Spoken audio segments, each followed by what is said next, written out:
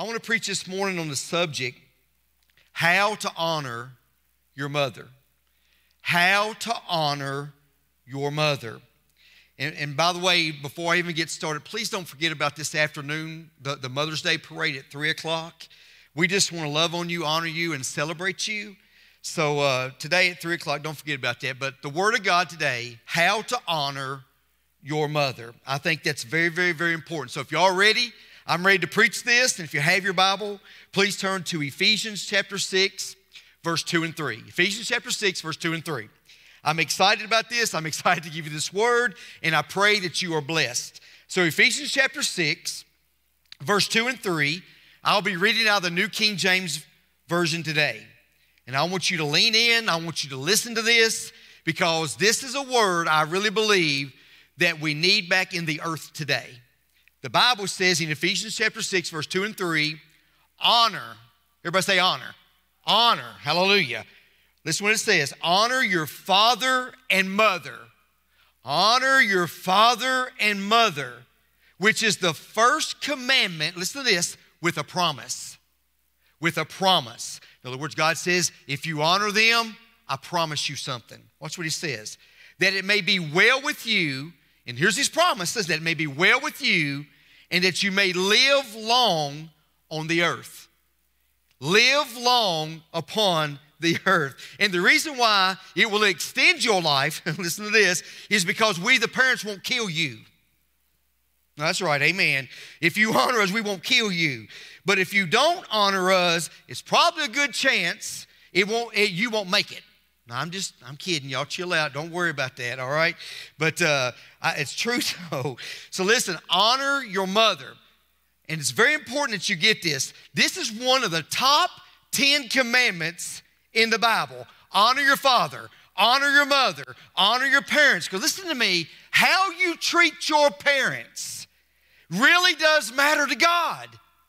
It really does matter to God. So much it matters to God, he said, I'm going to promise you two things. Here's how much by you honoring your father and your mother, God says, I'm going to give you two things. And I love this. He says, it will be well. One translation says, good for you. Yep, it sure will. And number two, you will live a long life here on earth. It'll be well, it'll be good for you. And number two, you'll live a long life here on earth. Indicating, listen to this, if you don't honor your parents, it's not going to go well for you. And you're going to shorten your life. You think about how powerful this is. If you do not honor your parents, it's this important. I believe what I'm preaching this morning. If you do not honor your parents, it's not going to go well for you. Prisons are full of people today because they do not honor their parents.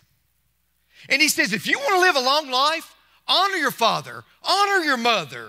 And that's powerful. That's some powerful words from God. And we need to take heed to the word of God, because listen to me. We're living in a disrespectful and a dishonoring generation. And I'm telling you, under the word of the Bible, God is just not going to sit back and watch that happen. He sure isn't. I promise you there's a payday for dishonor. There's a payday for disrespect. And I guess my question to all the children, I wrote this in my personal notes, and all the youth out there, are you the kind of child or youth that you would like to raise? Let me go a little bit farther. Would you want your children to marry someone like you? Oh, I'm preaching really good now. Would you want your children to marry somebody like you? Would you want to raise you? Can I give you one more? Just please let me give you one more for my sanity. If you're dating a person who is disrespectful and dishonoring to their parents, you need to drop them like they're hot. You need to get away from them, because it's just a matter of time, I promise you, before they turn on you. It's just a matter of time before they turn on you. And if you want to find the right person, listen to me, if you want to find the right person to date or to marry, here's your first sign. Watch how they treat their parents. Ooh. Watch how that person treats their parents. Because I promise you, the fruit don't fall very far. Ever how they treat their parents, that's what you're buying into. Well, I feel the Holy Ghost on that one. And by the way, I wrote this down. This is my sermon so I can preach it how I need to preach it. I've already told Destiny, don't be bringing some old pants on the ground, disrespectful, dishonoring, back-talking boy into my house and ask me to bless that kind of relationship. It ain't going to happen. I got a scripture for you. This is so good. I ain't even preaching yet, but it's good. Hebrews chapter 13, verse 8. Here's the scripture that God gave me. You ready? Not today, not tomorrow, or forevermore. Somebody say amen. And that comes from Brian's Living Translation. Yeah, not today, not tomorrow, or forevermore. So listen to me. I want to give you 4 ways really quick how to honor your mother. How to honor your mother. How do you honor your mother? This comes straight out of the Bible. How do you honor your mother? Number 1, I'm going to fly like a butterfly and sting like a bee, so y'all hang on, all right? Love your mother unconditionally. Love your mother unconditionally. Listen, no matter what, and I know some of you because I can feel the vibes even through that camera lens. Brian, you don't know, my mother disrespects me, and so if she disrespects me, you better be careful. Because if you want to live a long life, and if you want a good life, it don't really matter. Watch, I'm talking to you personally on a personal note. No matter how people treat you, how do you treat them? No matter what, the best way to honor your mother is to love her unconditionally. You love her when she's young, and you love her when she's old. You love her when she has much to give, and you love her when she has nothing to give. You love her when she's up, and you love her when she's down. You love her when things are going good and when things are going bad. We are commanded. Watch, this is not a suggestion. God says, I command you. And when God commands you, He backed it up with a promise. God says, I command you to love your mother unconditionally. Watch this, no matter what. Watch. We don't love to keep getting and getting and getting and getting. We just love because. My little baby girl, Destiny, she's watching this morning. And Pastor Joey made a statement a while back. He said, Brian, we get one chance to raise them. Listen to me. We get one chance to raise them. So I'm going to raise them right. I remember Destiny, she was a little girl. She was probably 4 or 5 years old. And now she's 15, going on 30. Somebody help me preach. That's good. And I remember asking her a question. I said, why do you love Daddy? Why do you love Daddy? And I was expecting, because you're my daddy, or because you help me, or you give me stuff. But I'll never forget what she said. She said, Daddy, I love you just because. Just because. And man, that blessed me. That blessed me, that touched my heart. She didn't have to have a reason. She didn't have to have stuff. She didn't have to have the right car, the right vehicle. She just loves me because. I love that. I love you, Daddy, just because. Can I give you one more? Number 2. Number 2. Hug your mother like you mean it. Woo! I ain't talking about no side hug. You good, mama, love you. I ain't talking about that. Hug your mama like you mean it. You know, through this COVID-19, you know the one thing I miss? I haven't hugged my mama. I don't mean to get mushy on you, but I'm telling you, when you hug somebody, that they can feel your heart. They can feel your heart. You know, in the Bible it says, this is a side note, God just spoke this into me about feeling your heart. You know, every shepherd had a staff in his hands, and sometimes he had to break the sheep's legs because they kept getting out of the pen. They kept going where they wanted to wander, and so he had to break their legs. And I'm sure you've seen this picture 1,000 times where the shepherd reaches down and puts the sheep over his neck, around his neck, holds on to his legs. You know why he puts the sheep around his neck? Because his ear is close to his heart. There's something about when you get to hug somebody, especially your mama. There's a bumper sticker that I seen about a year ago that said, have you hugged your kid today? And I think we should make our own stickers up. I think we should put a sticker on our teenagers' doors. And I think it should read, have you hugged your mom today? Woo! That's good. Y'all get that later. Have you hugged your mom today? Isn't it amazing how so quick we can take for granted our mamas? Tell your mom that you love her. How do you show your mom that you love her? You give her a hug. I'll never forget this. We was at a big old convention, a conference, and the pastor got up. He made a statement. He said these words, and I was a young man. He said these words, if you couldn't talk, how would somebody know that you love them? And he got up on the stage and he said, I'm not going to say a word, but I'm going to show you how you love somebody without even saying a word. He hugged them. He hugged them.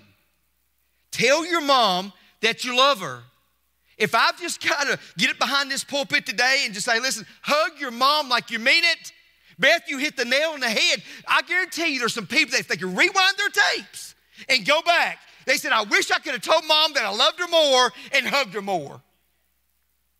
And I guess I was brought up in a different time or a culture because we knew around my house growing up, there were certain things that you could say to mama and certain things you couldn't say to mama.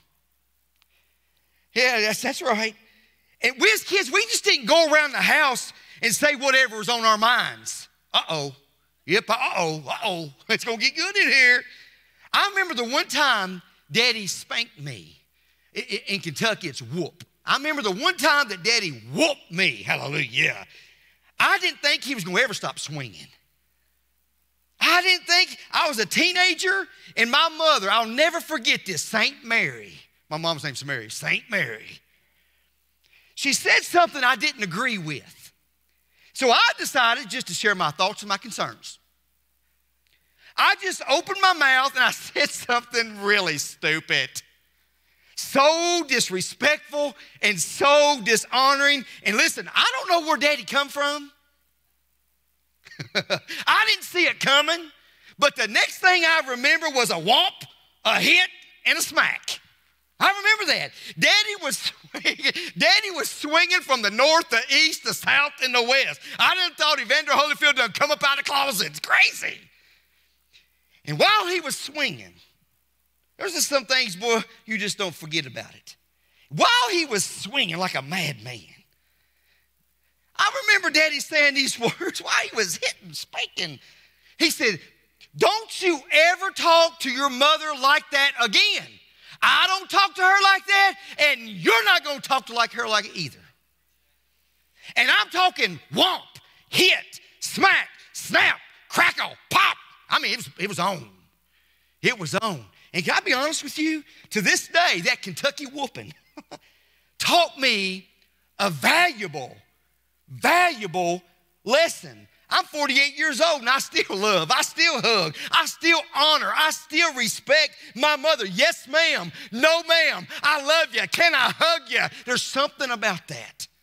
So I'm just telling you as parents, it is okay to whoop. It is okay. Brian, you didn't say that. Okay, spank them. It is okay. I'm telling you in Jesus' name, I didn't get enough of them. If I'd got whipped or whooped for everything I've done, oh, and today they want to give you a pill. Today, I tell you, don't get a pill, go to the gospel. Just go to the Bible. But I remember that spanking. I remember Daddy setting the authority in the house. I don't talk to her like that. You're not going to talk to her like that. You're not going to back talk at mom. I'm telling you. And I'm telling you what the world needs today. It needs some godly men. Listen, reinforcing a godly mother. We, as Christians, as a man of God, the worst thing, listen, I feel this in my spirit, because I feel I'm going to obey God. The worst thing your children can see is a divided daddy and a divided mama. The worst thing, because I'm telling you, your child will pick their favorite. Their child will go, well, mama won't say no, but daddy, they won't even go. They'll go around daddy, go straight to mama. And then mama feels by herself. But if daddy comes in and says, here's the deal, I'm standing with your mother, and this is our household, this is the way it's going to be ran. I hear teenagers now, I'll just go to my bedroom, I'll take your door off the hinges. See, here's the deal.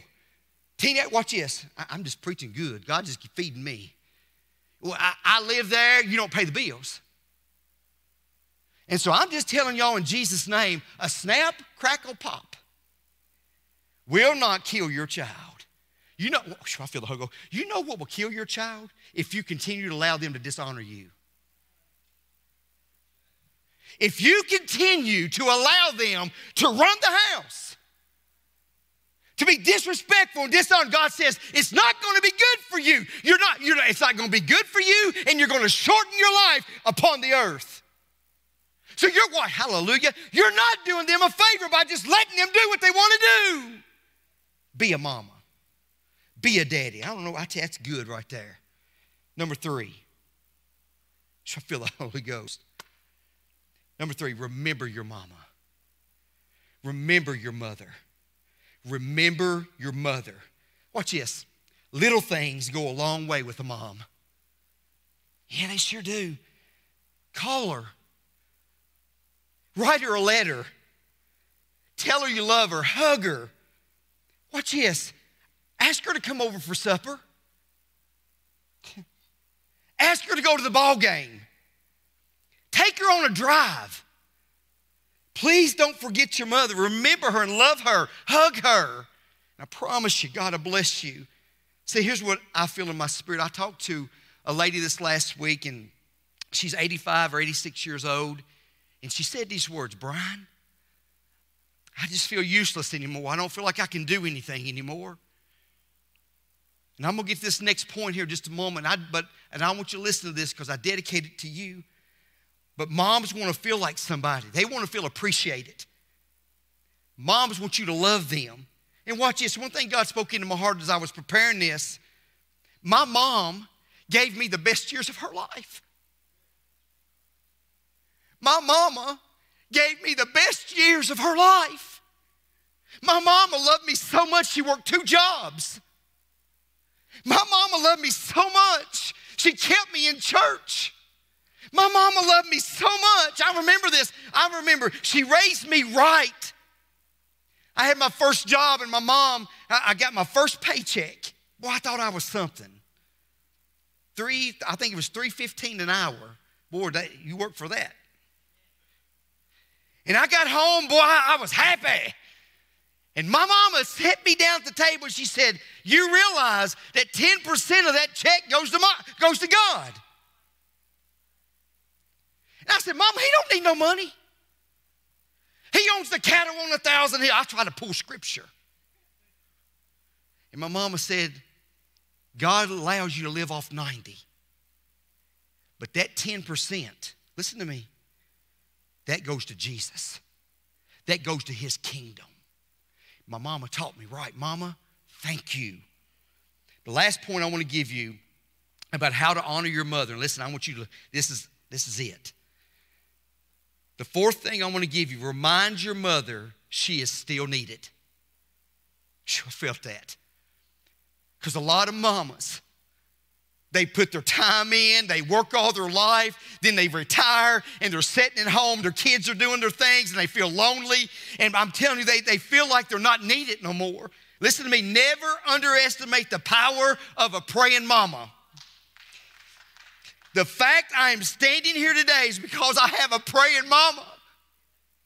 Never underestimate that. My mama gave me to the Lord as soon as I entered into this world.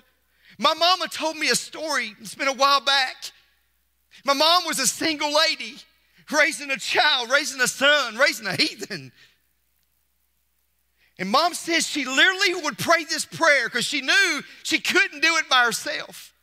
My mom reminded me, she said, I told the Lord, I said, God, take Brian Keith. He's yours. Take him and use him for your glory. And I release him into your hands. God, he's your child. There's something powerful about a praying mama. This is a true story. There was a young man, he was in the military. And he made a best friend. They become best friends while he was in the military and war was going on. This is true. And I remember this. I read this in a chapter of a book. This young man was in the middle of the war. The enemy was out there. Him and his friend was down in a foxhole. They heard bullets and they heard the screaming and the shouting. They knew the enemy was approaching them. And his best friend looked over at him. He said, we need to get out of this foxhole. We need to get back to camp. And I'll never forget in this chapter what this young man said. He said, what time is it? What time is it? And he said, what time is it? He said, we're going to die. He said, what time is it? He said, it's 5:55. He said, we can't leave till 6. We can't leave till 6. So anyway, 6 o'clock came. And they got out of the foxhole. They made it back to camp. And the two friends, they got back to camp. And the other friend looked at him. He says, dude, what in the world? We about died out there. He said, why 6 o'clock? Because this young man looked at him. He said, because at 6, I know Mama's praying for me.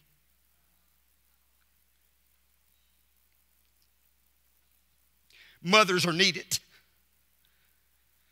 Mothers are needed.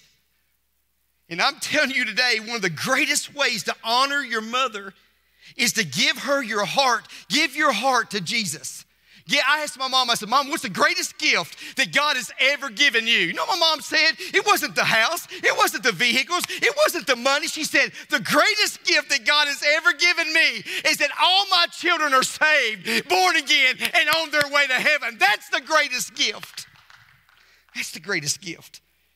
And I'm going to give, as the praise team comes back up, I'm going to give each and every one of you just a chance. I'm almost finished. A chance to honor God, listen, and honor your mother's prayers. Listen, if you don't know the Lord, if you don't know if you're ready to stand before God, if you don't know if you're right with God, and you feel far from God, and you're here today, or you're watching me today, and you can honestly say, I know what's kept me alive. Listen to me. I know what's kept me alive. That car wreck should have killed me. Those drugs should have killed me. My sin should have killed me. When I left that party out of my head and out of my mind, I should have never made it home. But I know because of Jesus and because of a praying mama, I'm standing here today.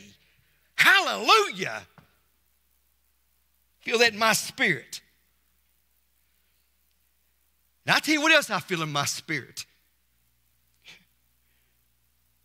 Some of your mothers, whether they're here on earth, listen to me, or whether your mother is with the Lord right now, they're getting ready to have a shout. Because some of you are getting ready to be the answer to their prayers. You say, Brian, I just don't know if they can pray in heaven. Oh, they're pleading the blood of God over you every day. They're in that great cloud of witnesses. They're cheering us on. I remember when my grandmother passed away, my granny would pray for me every day, every day, every day, every day, every day. My granny would pray for me. And I remember when my granny died, man, I started going through battle after battle after battle after battle after battle after battle. And I'll never forget what the Lord spoke into my spirit, my heart. He said, you got to find somebody, hallelujah, that'll cover you like your granny covered you in prayer.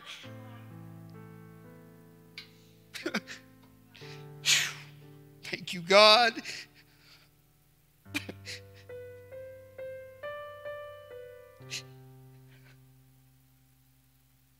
Prayer is powerful. I'm telling you, if you're ready to receive Jesus, your mama has been praying for you and praying for you and praying for you. Your granny may be in that great cloud of witnesses cheering you on. Maybe you've made tons of mistakes. Maybe you feel guilty. Maybe you feel condemned. That's not Jesus. God is here with outstretched arms saying, come on. Come on. And I felt in my spirit, there's going to be a shout today. A shout from your mama who thought that you was a prodigal and away from home and away, sleeping with the pigs and away from the presence of God. Today, watch me lean in, you can change that. So I'm going to say a prayer while God is dealing and God is working. If you're ready to come home, if you're ready to be the answer to your mama and your granny's prayers, if you're ready to make a change in your life, and if you're honest with me, you know good and well, you shouldn't be here right now. But because of Jesus and because of a praying mother, you're here now. So if you're ready, I just want you to say these words. Come on. Say, dear God. Come on, say, dear God, I believe in Jesus. I believe that God raised him from the dead. And today, I confess you the Lord of my life. I'm coming home. I'm going to be an answer to my mama's prayers. I'm going to honor Jesus, and I'm going to honor my mama's prayers. In Jesus' name, amen. If you just said that prayer, welcome to God's family.